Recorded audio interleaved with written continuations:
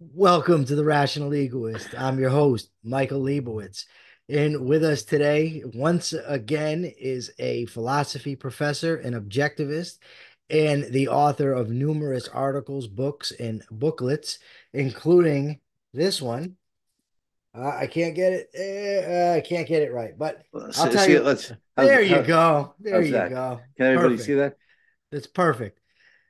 So he's here to talk about it. And I got to tell you, this is one hell of a provocative title. American Racism, Its Decline, Its Baleful Resurgence, and Our Looming Race War. So I guess the first thing is, what's the book about and what made you write it? Well, uh, it's been scary. To me, the after years of making progress on the issue of racism, I over the last 10, maybe even 20 years, I've seen the resurgence of it, and it's very scary. For one thing, I mean, I have real antipathy towards the left. I mean, I just loathe them. Uh, and I mean, I'm not crazy about the religious conservatives either. I don't just think they're not quite as bad. But the left has just been spewing anti-white racism for years now, and it's terrifying. Well, at the same time, their policies kill Black Americans by the thousands every year. Uh, and so I see, and then there's the so-called alt-right, Richard Spencer and those guys, when basically neo-Nazis. Unfortunately, they're not very popular yet. But with the left spewing out the Marxist left spewing out all this anti-white racism, I could see white people gradually starting to gravitate towards the so-called alt-right as a means to protect them from the anti-white racism of the left. So, yeah, I think racism is ominously on the rise. This was, I was working. It was even before this explosion of Jew hatred in the last couple of months. But that's always been around. They've been hiding, mostly on the left, but also amongst the white supremacists, alt right types. So I see the resurgence of racism everywhere in the culture. I think the culture is more racist today than when I was a kid in the 1960s, and there was a lot of anti-Black racism amongst white Americans still back then. And we made a lot of progress on it since, but I think the country is more racist today than at any time in my lifetime. It scares the hell out of me. You know, it's interesting to me because I don't know if that's true. And I'll tell you why. I certainly think that judging by social media, the nightly news, the newspapers, that you're right. But I also know like my experience on social media is so different than my experience when I leave the house. So I wonder how common this type of stuff is in amongst regular folks as compared to what it appears in the media. What are your thoughts on that? Well, that's a good point, Michael. Uh, See, I'm in the universities, and so I have a different everyday experience than you do. And I have students. I won't mention any names, but just this past semester, I had some good kids. Some really, they said good kids, good students, smart kids. I really like them as a person at a personal level. Um, but they just regarded they as self-evident that white people have done all these horrible things in history. And I've known other people in the past, students. Um, I dated a woman who she was from India, but she'd gone through the school system here, and she said, "Oh, there was these white Europeans. They've done all these horrible things." And it says in the universities, the school system in the universities is prevalent. It's Marxist, postmodernist propaganda, and it take an encyclopedia to refute them. Oh, excuse me. Oh, excuse me. I You know, think and it, the wokesters might be poisoning you. they don't like me, They but want to shut you up. but I told them, the students, I said, look, here's the short version. the white Europeans have done, a lot of bad things. There's no question about it. Conquering, they're stealing people's land. That's what the students say.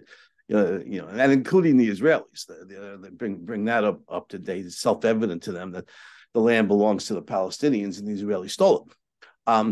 But so there's a lot of bad things. I say, that's most of that leftist propaganda on this issue is true, although some of it's false. But it's a gigantic example of the half-truth fallacy, less than half-truth, of a partial truth fallacy. Because what were all the rest of the people around the world doing? They're all Boy Scouts, all being victimized by the evil white man. It's like, give them the history lesson about the Mongols and the Middle, the Arabian Arabs and all the slave trade that was, all what was going on in North American continent among the American Indian tribes before they arrived with the Europeans. It was endless conquest, bloodshed, and so on and so forth, showing that other people around the world were at least as bad. And then two, the tremendous achievements of Western civilization that have been so life-giving all over the world, the advances in agricultural science, medicine, every field you want to mention, that people are alive all over the world today, not just white people, because of advances that were made in the West, largely by white people, which means nothing to me, but I have to answer the racists here. It's prevalent in the universities, Michael. I think you're right about the man on the street, but it's prevalent in the school system and universities. I thought you did a really good job of explaining postmodernism in this book. And postmodernism obviously is a very broad concept, but you did a good job of explaining its sort of manifestation in the modern left and the woke mentality. Give us a quick, and I know it's tough to give a quick rundown, but that's what I want you to do because we do have a lot to cover. Yeah, the postmodernists, the leading, the generally French philosophers, Michel Foucault, Jacques Derrida, some Americans like Richard Rorty, but I think, Michael, jocularly as Marxists on steroids, because Marx, of course, saw the social world, not in terms of human individuals, but in terms of groups, specifically economic class groups, and argued the whole essence of Marxism is the class struggle, that the owning class victimizes and exploits the working class. Well, the postmodernists have gone way beyond that. Yeah, I'm getting over a cold. That's why, so excuse me. To them, they agree with Marx that society is divided up, made up not in terms of individuals, but in terms of classes and warring classes at that. But it's not just the rich exploiting the poor. Now, it's the whites exploiting the non-whites, the males exploiting the females, the straights exploiting the gays, and so on. And it's paramount moral importance for us to side with the oppressed in the eternal struggle against the oppressor. And this is where, as postmodernism became dominant in the teachers' colleges, in the school system, in the humanities classes of our universities, call it 90s, 2000, this is where you see the rise of so-called woke culture, the essence of which is, one, America is systemically racist, even today, and two, white people are inherently, inveterately racist. It's hardwired into our character. But the key, and we discussed this in the philosophy sessions we did, right? The essence of the postmodernist is it's a Kantian Hegelian phenomenon, namely, the human mind creates its own world, its subjective world, and different societies or nations or groups within nations, like the owning class or the working class, create it differently. And so males have their truth, females have their truth, whites have their truth, blacks have their truth. And so we're trying to communicate without speaking different languages, without a dictionary or translation. And it's impossible to communicate across these these gender or racial divides, since we cognize the world differently. And ultimately then human disputes are resolved. The ultimate, remember we discussed the sophists at the start of our philosophy discussion. Thrasymachus in the Republic said, quote, "Justice is the will of the stronger." unquote, right? And the postmodernists agree with that the ultimate arbiter of human disputes is force. And we have to side with the people who've been coerced, who've been oppressed and victimized. I think in a small nutshell, that's the postmodernist. That's perfect. Now, so basically, just to try to distill it and put it quickly, and then I want to make my comment. Marx taught that there's a polylogism, that people in different classes fundamentally think differently. They, like you Right, said, cognize the world differently. right, that's What right, these folks have done, whether it be the critical race theorists, your postmodernists, is they've just expanded this out beyond class to right. race, ethnicity, culture, sex, And gender, right, yeah, exactly. whatever it is, a sexual preference or whatever it is, that we all think differently. What I find, I don't know, disturbing, ridiculous, funny, all in one, is this notion: there is no objective truth, but white Europeans have oppressed everybody is an objective truth. There is no objective morality, but white European males are evil. That's right. And the problem is they say contradictions aren't a problem, so that doesn't even bother them. And once you're dealing with people like that, I mean, I think that's what kind of what you're talking about is what other option is there? It has to devolve ultimately, not immediately, but in the final analysis, to force. Because if you can't understand how someone else is thinking, you can't communicate with them, there's no objective wrong except for what I'm doing. What is that in the end going to lead to? And I think that we're seeing that at least in some spots. Would you say so? Maybe within the protests on the streets or in the universities, is that what's going on? Is that there's just a what's what I'm looking for? Like a breakdown in rationality and communication and norms of decency. Michael, you're exactly right. That contradiction is inherent in their thinking. Before I answer your question, let me point something else out. The theory is ridiculous, just Yeah, on face value. I mean, it would be impossible for a man and a woman, for example, to have an intimate discussion and come to a meeting of the minds. Or a black or a white person, or a straight or a gay. Since we cognize the world differently on their theory, there'd be no possibility of having the kind of discussion that you and I are having right now sure. with two white males. But we both had, these kinds of discussions where we had meetings of the minds and, connected intimately with a woman, with a black dude, I speak about my girlfriend from India, who's non-white, non-male, non-Western, but we had Yeah, a but close. the Indians tend to be successful when they come to this country, so they really don't count. Yeah, they're not. Yeah, they're really. Asians, Jews, Indians, the successful minorities, they don't really Yeah, factor yeah. into this thing. Well, the LA Times called Larry Elder the white face of black supremacy. I mean, the black face of white supremacy. So yeah, they and yeah, the Indians could become like white man light or something on this mentality. But here, to answer your question, it's ironic. Excuse me.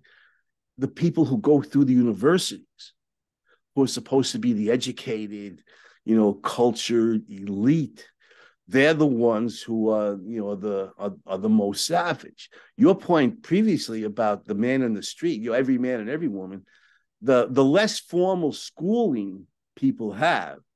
I don't conflate schooling with education. There was that Mhm. famous line attributed to Mark Twain, although I think somebody else said it first, that I never let my schooling interfere with my education. Um, but the people who have the most schooling, as a general rule, people are individuals, so there are always exceptions. The people who have the most schooling and should be the most educated and the most cultured and the most refined and the most morally upright are the ones who are rioting on college campuses, and so on and so forth. Yeah, because the Marxist postmodernist mentality is prevalent amongst intellectuals, amongst the intelligentsia, and they teach it to their students. The people who have less schooling have less of that propaganda, and in the United States, generally reject it. If we go out to Nebraska and talk to people who are working, out in the work world, and had a high school education and that's it, never went to college, that they're going to tend to be uh, flag waving, patriotic Americans, not communists, or not hate white people, or not racist of any kind as a general rule. Yeah, we were just talking before we came on air about Steve Hicks' book, Explaining Postmodernism. And I remember, and it's been a long time since I read it, but he talked about how theoretically the capitalists have won.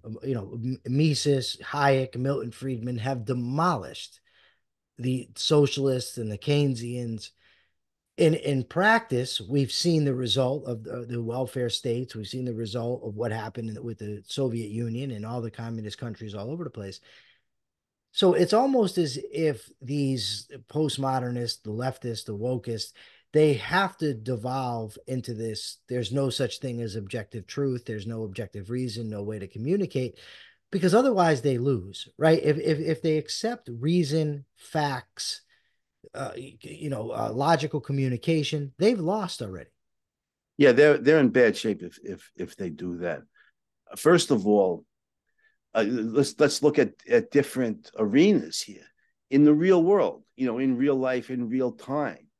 You look at the semi-capitalist countries in contrast to the more socialist, more communist, more collectivist ones. And it's the semi-capitalists, well, the ones that have some element of individual rights, have much higher living standards, longer life expectancies, more flourishing life.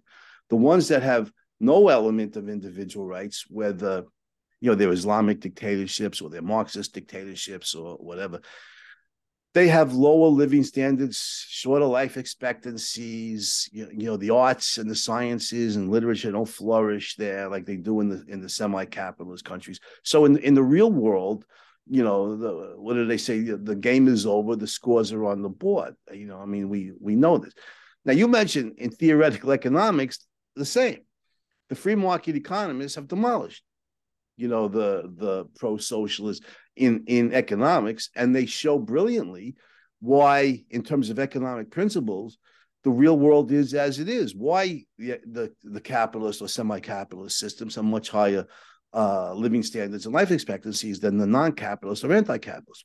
And then make it even worse for the leftists. Here's this pesky Ayn Rand, who he wasn't content to leave capitalism simply with an economic defense. He says she wrote Atlas Shrugged, thematically to provide a moral defense for capitalism. And my God, did she ever?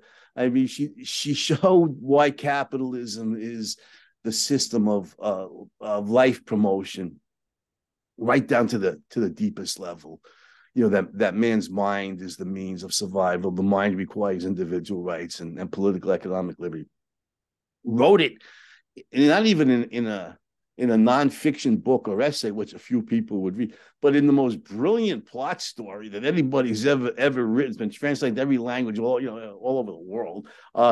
So yeah, and any way we look at it, in economic theory, in philosophic theory, and in real life, yeah, the leftists have lost, and so they can't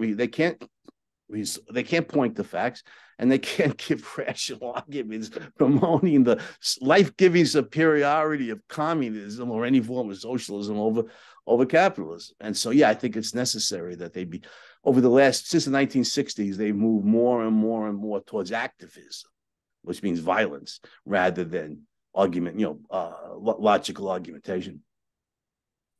A few days ago, I posted some quotes from your book. I posted them on my Facebook thing, and at the bottom, Andrew Bernstein in the title of the book. And I posted some stuff that you said about the alt-right. Some people in my Facebook feed don't understand, because they say, why are you always criticizing the right? The problem is I don't have a bunch of leftists in my Facebook feed. So if I'm going to engage in debate and conversation, rather than just have an echo chamber, that's who I need to criticize. Mm-hmm. And But besides, they deserve it. well, there's that too. But one of them even said to me, well, I know Andrew Bernstein thinks the left is the bigger threat. And so I said to him, well, I said, I'm not going to give too much of the book away, but I don't think he would classify the alt-right as right. Right. Yeah. Right. They're the Nazi left. Right. Well, here's where my problem comes in, and this is where I think we're going to disagree, but ultimately we're going to agree, because you said at the beginning the left is far more harmful than the right. But in your book, and you did something I thought was phenomenal.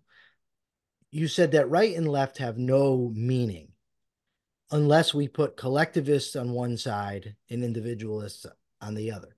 Right. And I agree with that. But I think we should go further. I think we should get rid of left right altogether, because I think they're utterly meaningless. And I think if you do that, I think what we need to do is have the people that are on the side of reason and individualism on one side, and collectivist irrationalists on the other side. And I think if you do that, I think the religious right that you mentioned are very collectivistic. I mean, look what Tucker Carlson said recently about libertarian economics. I mean, he sounded like Karl Marx, talking about the system was set up to, favor the elites or some such thing about, libertarian economics, which really we've never had libertarian economics in the Yeah, and he world. should know better. How many self-made men are like people who rose up out of nothing? Yeah, I'm inclined to think he does know better. I can't prove it, but if I had to bet, I would think he's a fraud. That's my sense. I don't have a problem saying it. I know he's a smart guy. I can't believe he's suddenly gone dumb. But I think the Trump movement would classify. I'd put them with the collectivists and the irrationalists. The modern, of course, the woke, the social justice warriors, the critical race people. I put them all on the irrational side. The problem, I think, I mean, you do a good job of arguing individualism is the answer. That's the cure, and I agree with you. I think you're right. And what I'm going to say, I'm guilty of this very thing to an extent, and I don't know how to avoid it. Those of us that favor individualism, individual rights, capitalism, and in there, I'm counting small L libertarians, objectivists, classical liberals. We tend to argue with each other. And there's so many collectivists on all sides of us that we can't really afford to argue with each other. But there's a lot of people, as I've been pointing out lately, who classify themselves think they're in the individualist capitalist camp. For instance, anarcho-capitalists, or the Mises Caucus of the Libertarian Party, or some pop culture libertarians that I see online. I don't think that there's room for objectivists, at least, to work with them in this movement. So you'd end up having to cut them off, and then you're really stuck with a very small group. What is the way around that? Because I think you're right that individualism is the solution, but that takes people being convinced of individualism. And so, first of all, I want to know if you think I'm onto something with my assessment, with my understanding of your viewpoint, and with what I've said about the individualism versus collectivism. But then, what's to be done? Yeah, a couple of points, Michael. Because you made several points. Yeah. One, start with the left-right distinction. It's those are spatial metaphors. They have no literal applicability to contemporary political issues. No. The terminology dates back to the French Revolution. I was just going to ask you to tell us about that. Yeah. Okay, so I think that's a good place to start with your analysis. Is tell us the history of where that comes from. No, I'm not an expert on it. To the best of my knowledge, but it's the French Revolution. Yeah, as a speaker faced the assembly, the representatives of the proletariat, to use Marxist terms, or the working class, sat to his left, and the representatives of the bourgeoisie or the middle class sat to his right. So hence left wing, right wing. But even that, it's already loaded with Marxist thinking, because to an individualist, the economic class is a very secondary issue. What the hell is it? What's the difference if somebody is a ditch digger, or or he owns his own bakery, or whatever? The question is he an honest man? Is he a rational man? Is he so on and so forth? He has all the rights of an individual in a free society, whatever he does for a living. So it's already loaded with Marxist, distinguishing between the bourgeoisie and the proletariat as if their interests were different, and they aren't. What's different, people whose interests are different, is honest men versus dishonest men, rational men versus irrational men. Their interests are different.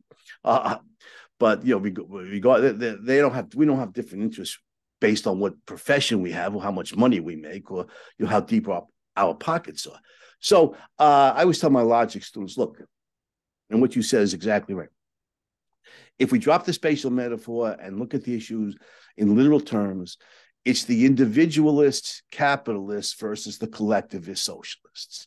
The people who believe in individual rights and limited government versus those who believe in the dominance of the state over the individual. And so if we're going to speak in literal terms, then that's what we do. I'm willing to retain the left-right distinction if and only if we define it in that way, that the left means proponents of collectivism, the dominance of the group over the individual, and socialism, the eradication of individual rights, the eradication of private property, and the dominance of the state, not only in the economic system, but over every aspect of an individual's life. And right wing means the supporters of individual rights and laissez-faire capitalism, then it becomes a convenient shorthand, rather than say individualism, capitalism versus collectivism, socialism. But if and only if we define it in that way. Other than that, I would just jettison the terminology and use the literal terminology, however clumsy it is. Now, regarding the endless bickering and infighting between different groups of objectivists or different groups of pro-capitalists or different groups of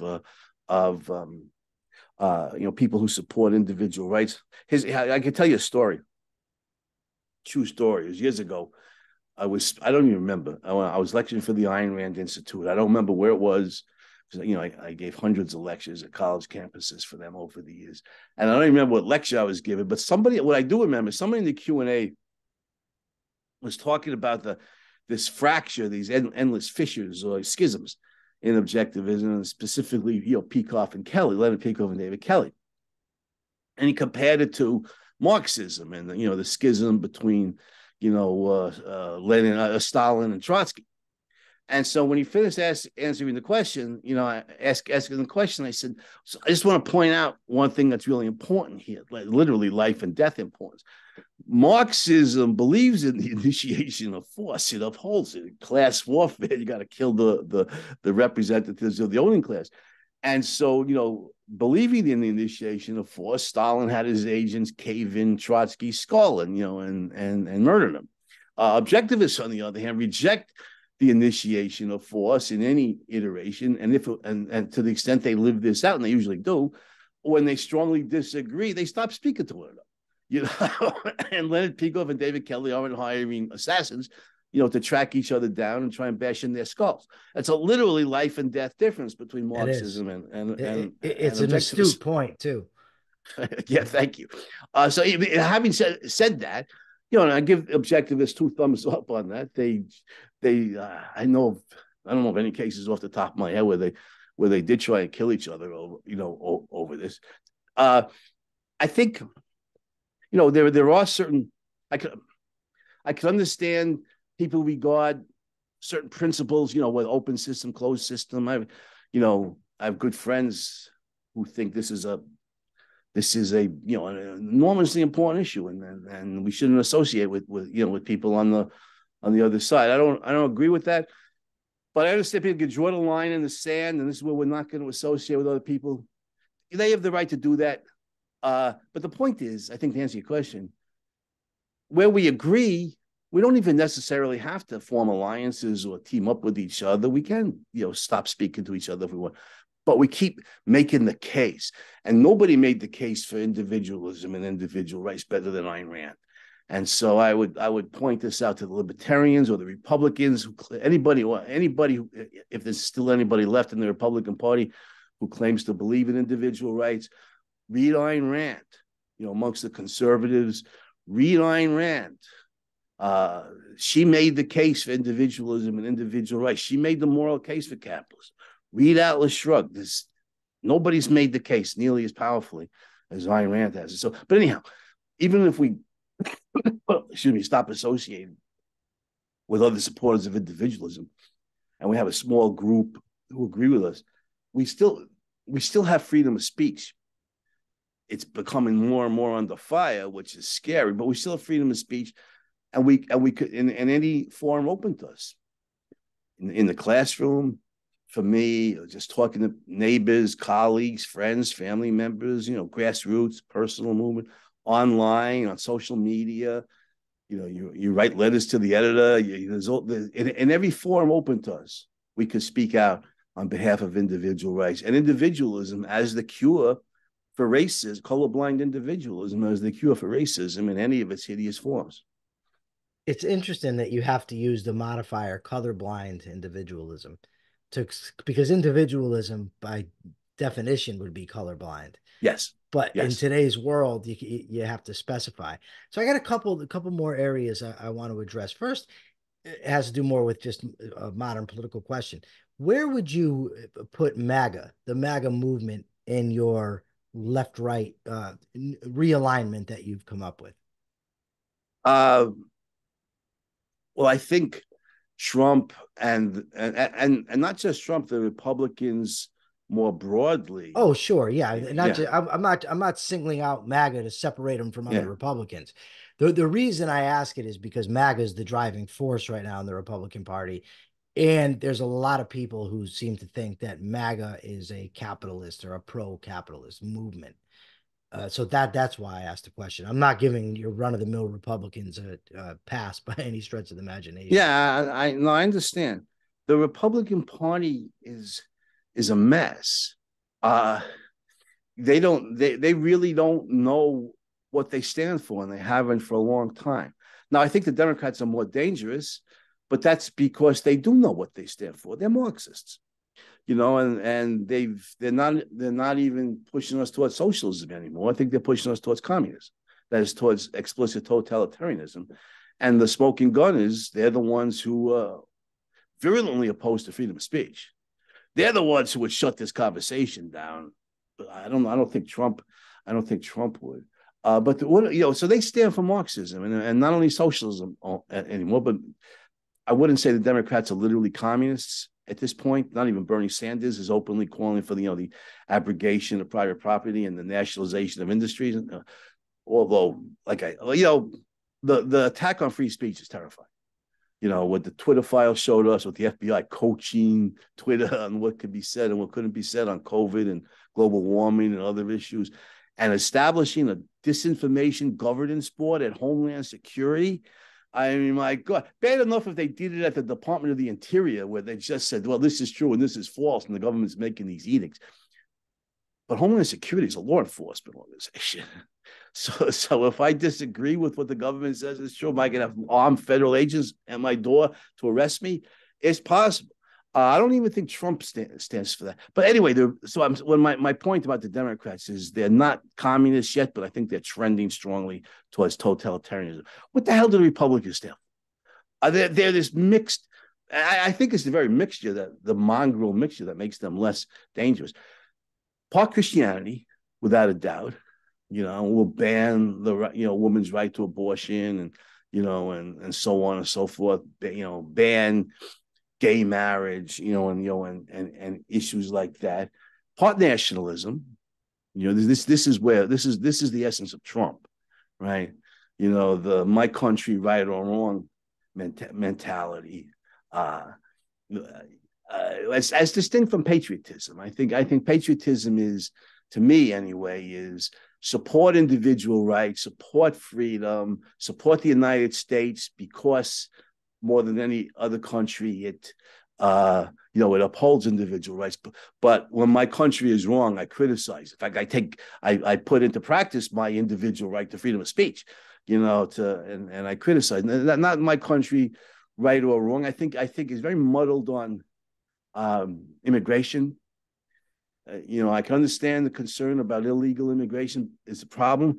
Does it border on xenophobia and racism? I think for some people, for some members of MAGA, it does. So I think it's a combination of Christianity, this kind of irrational nationalism, which is a type of collectivism. My collective, my country, my group, right or wrong. And then I think there's still is slightly alive in the Republican Party. I see it sometimes with Vivek Ramaswamy. I see it sometimes with DeSantis. Uh, the slight element, even with Trump, the slight element of the founding fathers, which is absent, I think, in the Democrats, that's Marxist, slight element of the founding fathers, belief in individual rights. That, for instance, they're not nearly as, to me, the most important issue of all is freedom of speech, because that's freedom of the mind. And it's not the Republicans leading the charge against it here. Cancel culture and censorship of social media platforms with disinformation governance board and Homeland Security, even using the term disinformation. What's that term? What's wrong with truth and falsity? Honesty or dishonesty. The term disinformation, for God's sake, was coined by Joseph Stalin. Why are the Democrats throwing around a Stalinist term? That's kind of ominous in and of itself. You're gonna step in it with that one, I'm afraid, because I can come right back at you with what's up with Trump saying they're gonna poison the blood. I mean, so if we're gonna say what's up with people using terms that dangerous people and evil people have used, that's pretty bad too. I don't even know what Trump is. Trump Trump, I talked mean, about, I is think, he immigrants in the coming literal over. Nazi They're Nazi gonna. sense? Well, I don't know. He says he never read Mein Kampf, so I don't know. But my only point is I not that I disagree with you. I just think that there's, and I don't want to say both sides, because I think that your point is right, that these aren't really two sides, and I think But that wait, the hold on a second. Did Trump say that the illegal immigrants are the poison American blood? I mean, I'm gonna Google it real fast so I can get the I exact heard quote. something to that effect, but I didn't read. I didn't read the story. So he means literally mongrelize the races kind of thing, the way the Nazis did. It says this is what he said. I got it right here from Reuters. Let me find the quote. He said, he says, they're poisoning the blood of our country all over the world. They are pouring into our country. Who's they? Talking about Muslims? He's the problem is I don't want to say what it says because it's not a full quote. Yeah, You know what I mean? And they break it up, so I and don't it comes know. from leftist sources who would do anything to discredit him. Now, if he means that literally, then you're certainly on strong grounds to criticize him, because that's a Nazi, that's a Nazi mentality. We're talking about that our culture is great and stands for freedom, whatever it is, because of our blood, because of our biology. And these foreigners, they come from inferior bloodlines. He says they come from Africa, they come from Asia, they come from South America. So I don't know. I do know this, that it's a dangerous sort of thing to They be they saying meaning about it. just immigrants or Yeah. illegal immigrants. To be honest with you, I wouldn't care because, in my view, I don't really make much of a distinction. I think that the immigration laws are unconstitutional, and I think that people have a natural right of migration, and I think the people in this country have the right to deal with whomever they want. But ultimately, my main point and what I want is an answer. I want you to tell me what you think, because I would put in your new classification that I'm fully behind. I'm putting MAGA on the left because I think they're a collectivist movement, and I think they're an irrationalist movement. I don't think they're individualists. I don't think they're capitalists. They're different in tone and priorities than the wokesters, but in terms of fundamentals, I think they're very, very similar. You see, I don't agree, Mike. Because to me, the MAGA movement is more mixed. Like my old buddy Dinesh D'Souza, who I debated, on Christianity, and Did you? yeah, 10 years ago debated him on whether Christianity was good or bad for mankind. The debate's on my website if you want to watch it. Yeah, I think I'm And, gonna. yeah, I think I intellectually crushed that poor guy, but a lot of people agree with me and some disagree. But anyhow, D'Souza pointed out, not in the debate but elsewhere, that most legal immigration into the United States is non-white, and Trump supports it. And I think that's an that I think that's an important point. I think Trump is more mixed on this issue, and I think there are some pro-capitalist, pro-individualist elements in him. Like he started this, what was it, the 1776 initiative to combat this the 1619 project, and Yeah, but that's more, see, that's cultural. He's not for, and I want to pivot because I want to get back to the race stuff. but I don't think Trump's a racist. No, I don't either. I'm not, I think that what I think about Trump is he'll say whatever he needs to say to cater to whomever he's trying to cater to. I don't think it has to do with race. I would not disagree that You he's know, an unprincipled pragmatist. I think yeah. most politicians are. Maybe they all are. But yeah, I But think he certainly is. But as far as being pro-capitalist, I mean, this is a guy, he doesn't want to get rid of entitlement programs. He favors some sort of government involvement in the healthcare. He wants to negotiate with, thinks the government should be negotiating with pharmaceutical companies. He wants to have paid family leave. He put pressure on the Federal Reserve to keep interest rates low, but no one blames him for, well, I shouldn't say no one, but his supporters don't blame him for inflation. I just don't see him as a capitalist. And that's where the danger lies, is because I think people do see him as a capitalist. And if they see that what he's advocating is capitalism, they're saying they don't want anything to do with it. But what I want to do is get back a little bit, because you did a very good job at pointing out how the very people who cry racism and are claiming how the blacks in this country are harmed, it's their policies that do the harming. So you Absolutely. you mentioned, for instance, I think you mentioned minimum wage was one of them, and then there were others that are just aren't coming quickly in my mind. But I'd like you to address some of those on how the are we going to call them the woke left, the wokesters? What can we what can we refer to them as?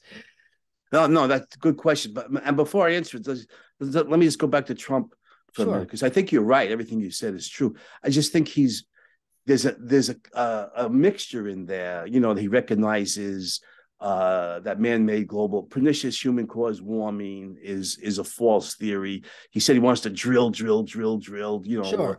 Lift regulations and taxes on the energy companies. There are some elements in Trump that are pro-capitalist. He's very mixed, whereas the left is Oh, I generally don't very I don't consistent. disagree. I don't Yeah, disagree that his but there's where policies are mixed. I agree with you. It's the good elements in the mixture that'll blind some people to the bad, because there isn't any good element, there isn't any capitalist element in his enemies, but there's some in him. But I support Trump as the lesser of two evils. But I agree with you. As my good friend Robert Nacer said to me, he's still evil. So you, so yes. So I think you're generally right about that. And that's why I think the Republicans are, in general, the very lack of consistency makes them less dangerous to freedom than the leftists. Again, freedom of speech to me is the That's a main that's a issue, that's because a it's fair freedom of the argument. mind. It's freedom of the mind. That's a free point. I just think that they're fundamentally they're collectivists. That's Well, and they're there's a rationalists. lot, in there that is nationalistic and collectivist. But anyhow, to get back to your question, I mean, one of the essays that I wrote for Capitalism magazine several years ago that was incorporated into the booklet is titled "Leftist Supremacy, Not White Supremacy, is the Gravest Threat to Black Lives." And so, Biden talks a lot about white supremacists and the Proud Boys and everything. The white supremacists, if you do some research, they're still around. They're still murderers. They hate blacks. They hate Jews. They hate gays. They hate Latino immigrants, Right. They're so on. evil. They're Yeah. Oh, evil, well, without a evil doubt, collectivists. They're rationalists. Absolutely. and violent ones. Yeah. But they're out of 234 million white Americans, they're still around. But we made a lot of progress over the last 100 years, especially since the civil rights movement of the 1960s. Which, by the way, as Confucius liked to say, the beginning of wisdom is to see to it that things are called by their right names. The right name for the civil rights movement is the individual rights movement for Black Americans, and long overdue. But they're still around. But 234 million white Americans, they're very marginalized. They're a tiny group that most people despise. Most educated Americans don't even know who Richard Spencer is, and he's the leading intellectual spokesman for the alt-right, white supremacist group. So they're not the main danger to Black Do lives. his friends call him Dick? Just, just, just wondering. Yeah, I don't know. I'm not one of his friends and don't intend to be. But we got to look at facts. This is part of being objective. Leftists very often, they're allergic to facts. They regard facts as if, dealing with them, you'll contract, venereal disease. But Black Americans, they're like almost 50% of the murder victims year in, year out, and slightly over 50% of the homicide perpetrators. Year after year after year after year, for decades now, thousands and thousands of Black Americans are murder victims. And year after year after year, 90% of the murderers are Black criminals. And if we really care about Black lives, we start with the main danger of Black lives. The main danger of Black lives are Black criminals. And we want to know, how the hell did this happen? 50 years ago, 60 years ago, the Black homicide rate wasn't anywhere near this. Now it's off the charts. And, part of the reason is the welfare state, aid to families with dependent children, and that a woman could get money for every child she has as long as she's not married. As Thomas Sowell pointed out, well, the result of that is if you pay people to not get married, then fewer people will get married. Yeah.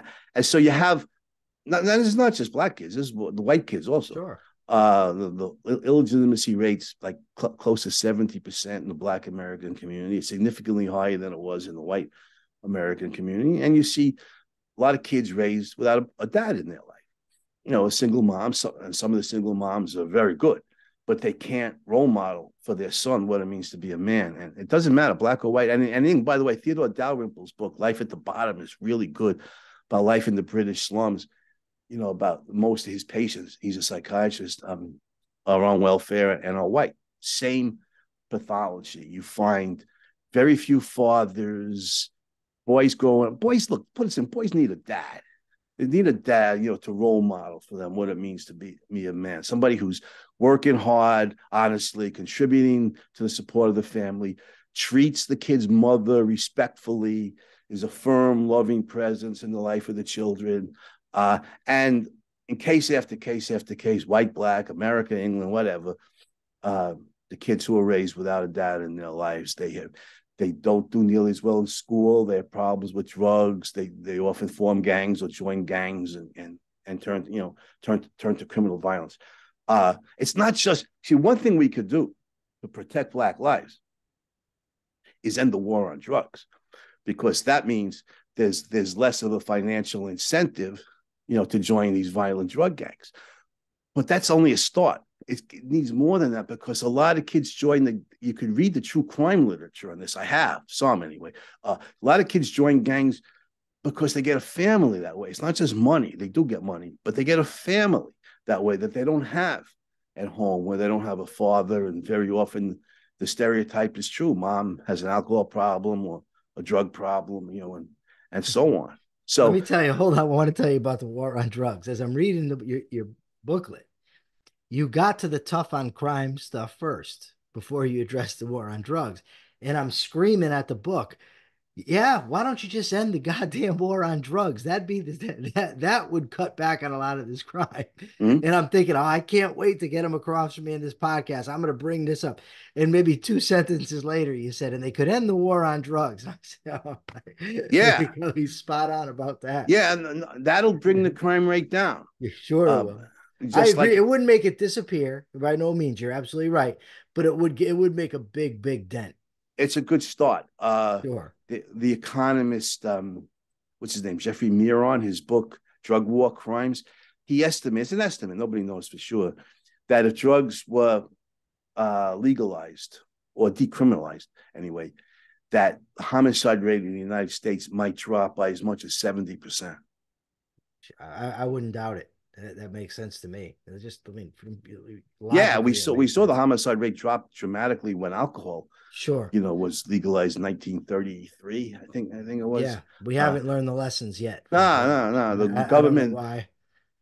That was war on drugs 1. The government figured it was the war on drugs was so nice. Let's do it twice.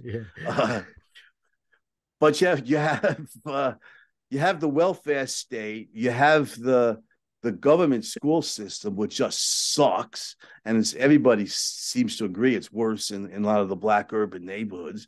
And you see the statistics, like in Baltimore, these kids, seniors, and they're in the high school students, and some of them have like a first grade reading, a significant number of first grade reading levels, amongst high school kids. It breaks your heart. And then you mentioned the minimum wage laws. Economists have railed against it for a long time because they're basically laws against low-skilled workers, often teenagers. Because if somebody's 16 years old and doesn't have any skills yet, maybe he could sweep. I swept the floors at McDonald's. I remember those days. So maybe his labor is worth to McDonald's, I don't know, $5 an hour, $8 an hour, but the minimum wage law is $10 an hour or more. And so McDonald's or whoever it is going to lose X number of dollars for every hour they employ me. They're not going to hire me. And economists have pointed out for many years, minimum wage laws do one thing and only one thing. They create unemployment.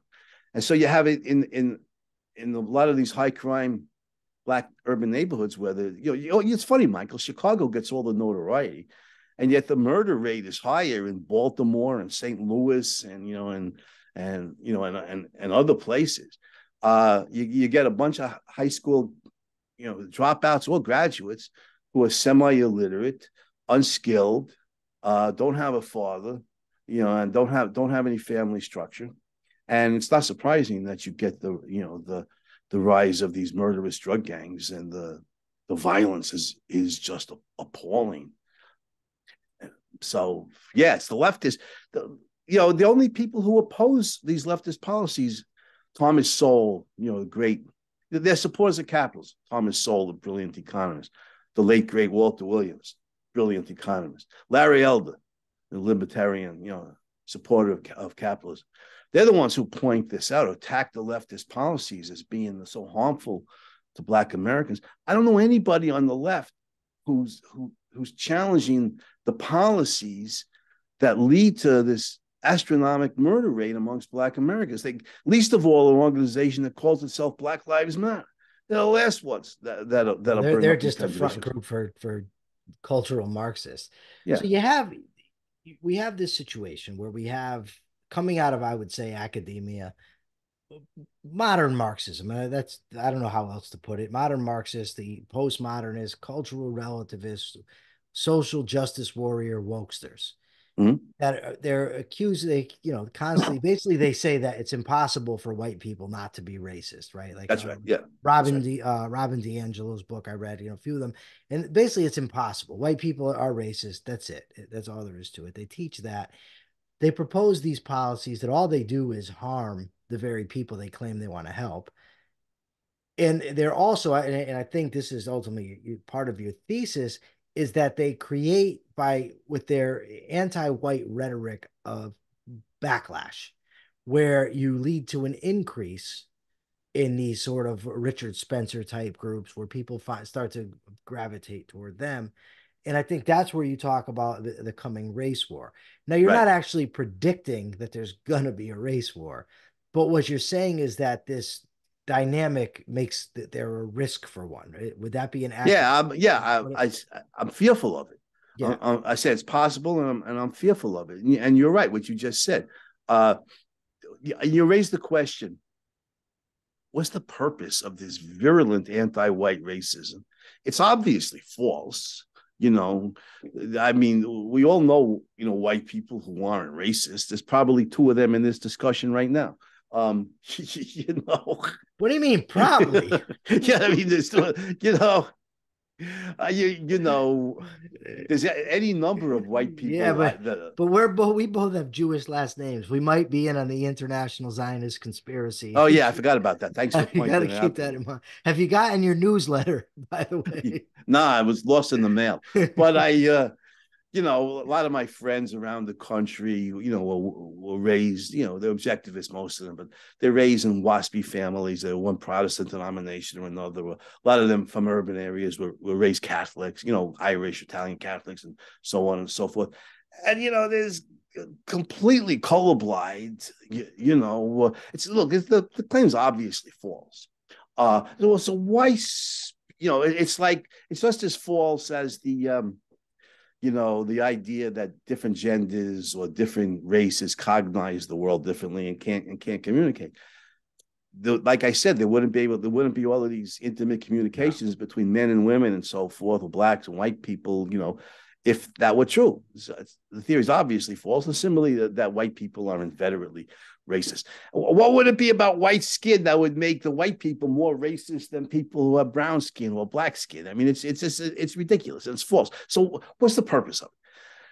And I think there's one obvious purpose, and then there's one underlying purpose that you just mentioned. The obvious purpose is to fill white people with shame, for their success, because what they take advantage of white privilege and so on, and make them much more amenable to a massive redistribution of income that the Marxists want, from the white middle class to the non-white poverty class, including the insane idea of slavery, reparations for slavery that ended 150 years ago.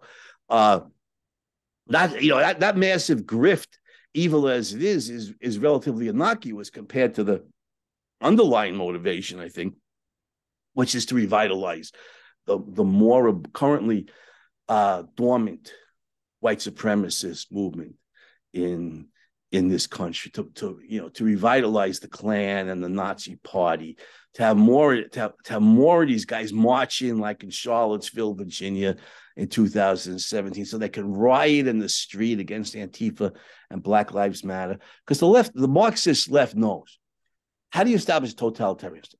First thing you need is the intellectual. You need the philosophy, that's in place, and they have it. They control the universities. They control the intellectual culture. It's heavily Marxist. And then you need the endless street violence. This is the way Mussolini came to power. This is the way Hitler came to power. Your brown shirts or black shirts, endless street violence, violence and riots, Antifa and Black Lives Matter in the gutters against the American Nazi Party and the Ku Klux Klan, convincing honest people capitalism and freedom and individual rights have failed. We need to move towards a strong central government that'll keep, that'll put down these riots and maintain law and order. You need that endless street violence to turn the Weimar Republic or the American Republic into a communist state, a Nazi state, in this case, a communist state. And the Marxist left knows, one, that they don't have to worry about losing this battle to the Nazis, because one, they completely control the intellectual culture, and in the universities, the school system, Hollywood, the news media, they all hate the white supremacist Nazis. They have no support. The Marxists control the intellectual culture, and two, they have a vast superiority of numbers. Everybody comes to a school system, gets indoctrinated. Not everybody, but thousands and thousands and thousands get indoctrinated with cultural Marxism, as you put it, not with Nazis. And they have no fears that they'll lose the battle. And then they could use the boogeyman. They could use a resurgent Nazism, white supremacist mentality as a boogeyman to push us into communism. And Biden does that all the time. He talks about white supremacists as the gravest terror threat in this country. Sure. Well, you've got your solution: reason, freedom, individualism, or people just read and integrate and implement the ideas of Ayn Rand. I think that would be fantastic. Read Atlas Shrugged very carefully, Yeah. objectively, honestly. Yes, And absolutely. not just Atlas Shrugged, but I can't get it to show. There it is. Upside down. I got it upside down. And there he's got it. All right. You Well, can read this too. So thank you, where can Michael. they find you? You got a website they can go to, right?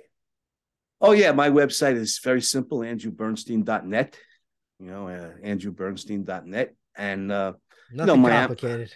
nothing complicated. My Amazon page has this book and my booklet of my recent novel Reckoning, which also about race war, comes to America, which is brutal because it's about race war, but it's a hell of a story, if I say so myself. With no bias. You're not biased. Oh, no. Oh, both the Jewish racists catch hell, the black racists catch hell. They all, no, I have no bias. I'm biased in the way I'm biased in favor of colorblind individualism against any form of racism. But Reckoning, my novel on this is powerful story, and all my other books, Heroes, Legends, Champions, Why Heroism Matters, and why Johnny still can't read, write, or understand math, and what we can do about it.